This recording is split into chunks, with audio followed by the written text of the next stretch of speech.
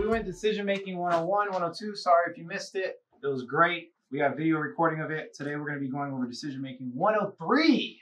So now we're getting a little bit complex. We talked about how to limit decisions. We talked about how to quantify them.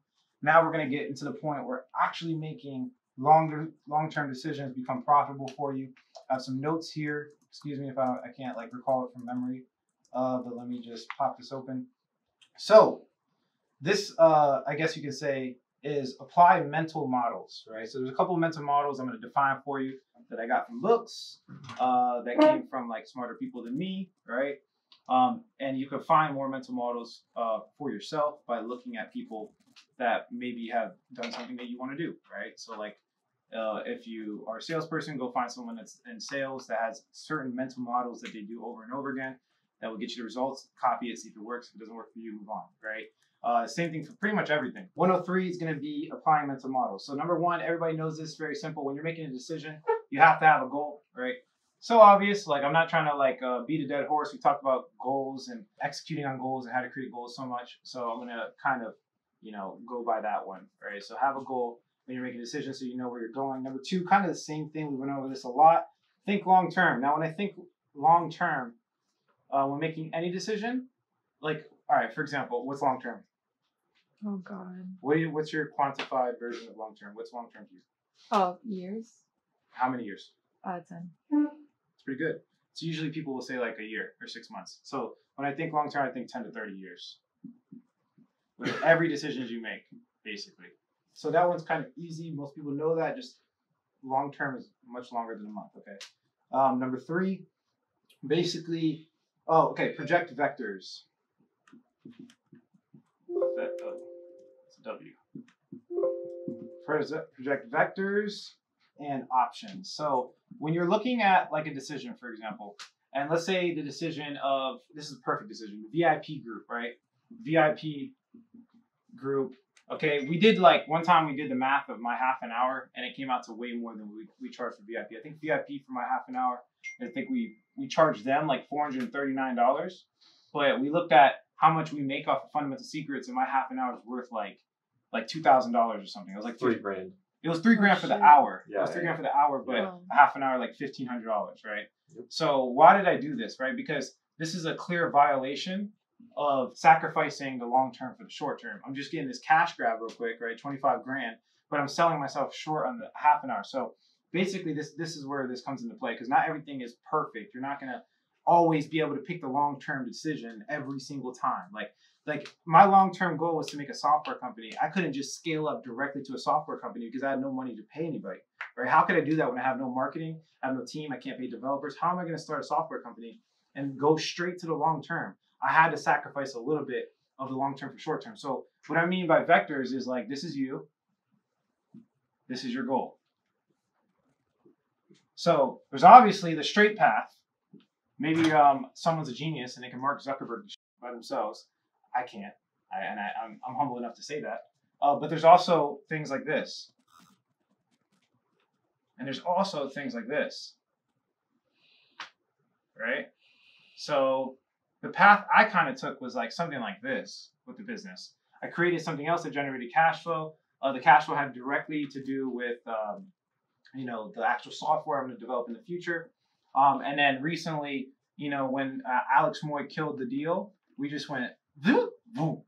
Okay? So basically, quantify all your decisions and options. So when you're making a long-term decision, whatever the case is, it's not always a straight line. Sometimes you have to sacrifice a little bit to get to where you want. And if you write out all the options, short-term, long-term, medium-term, a combination of both, and you just list them out, it's going to give you higher quality decisions. Does that make sense? Mm-hmm. Everybody got that? Sure, yeah. Any questions on this? This is like a higher quality concept. Okay.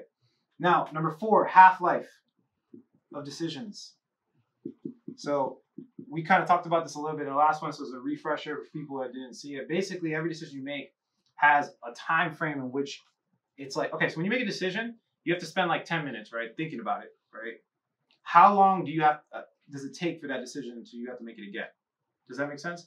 So like you want to pick decisions that don't have a short half-life. For example, we always talk about this example.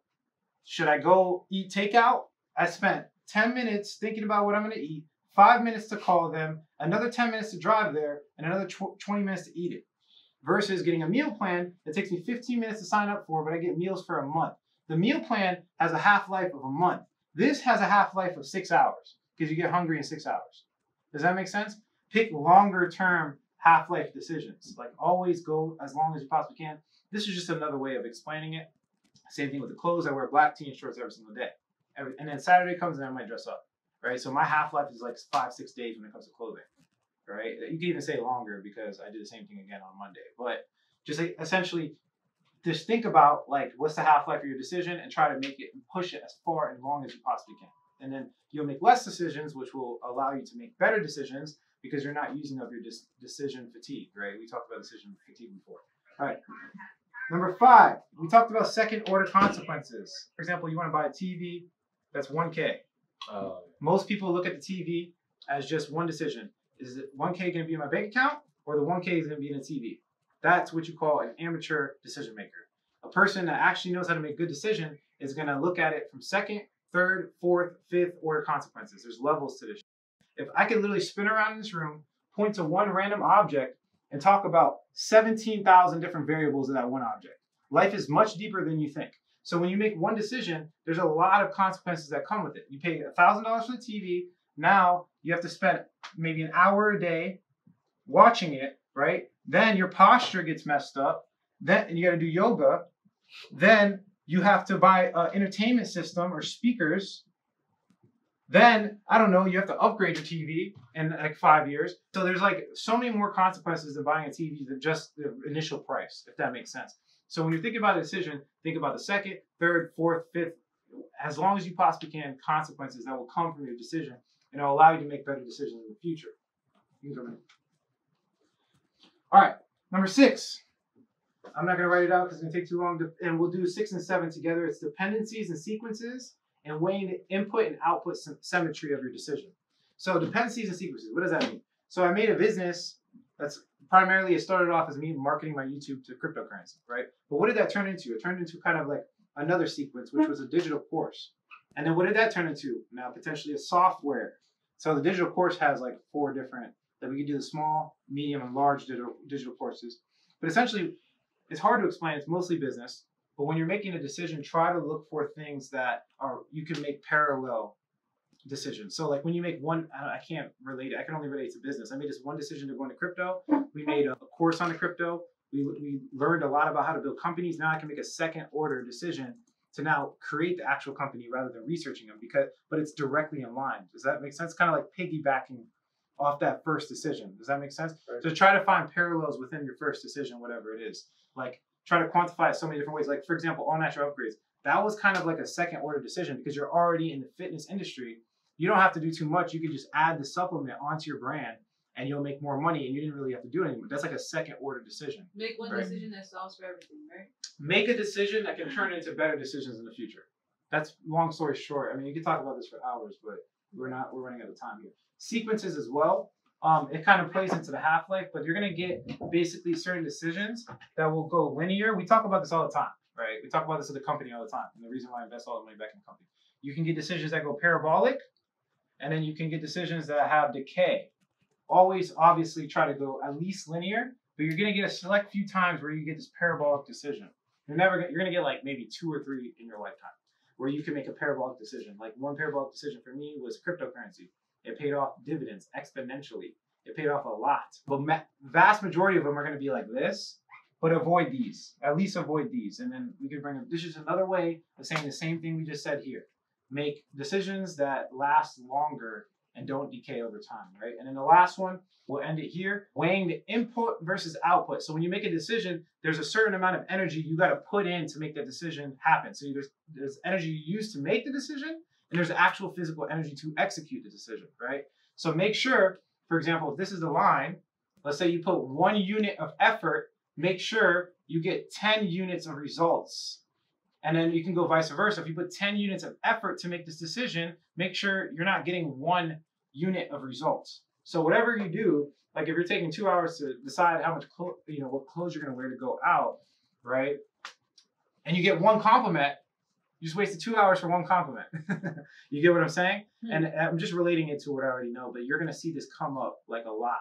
Like for example, the table. That's like a good example. Like you want to refurbish this table. I'm like, look, I could spend $20 extra, get a brand new one, and you don't have to spend 3 hours refurbishing a table, right? That was an example of me saying, look, I'm just gonna put up the money, put 1 unit of effort, and get a little bit quicker time so we can make these videos and make much more money. Because the videos make us a lot of money, and if I can get that up and running fast, it's much better for me to put up just more cash. You know what I mean? But then the table was a good example of the opposite. So the table is $5,000, but she made one in a couple of days for $200.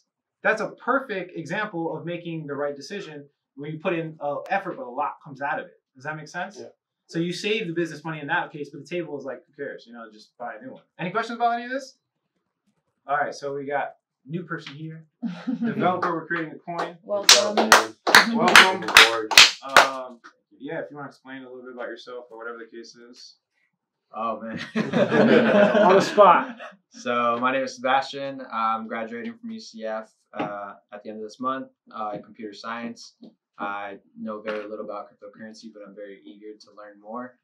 And yeah, thank you, Alex, for the opportunity, and I hope to bring this company forward more. Yeah. Let's go. You're gonna go.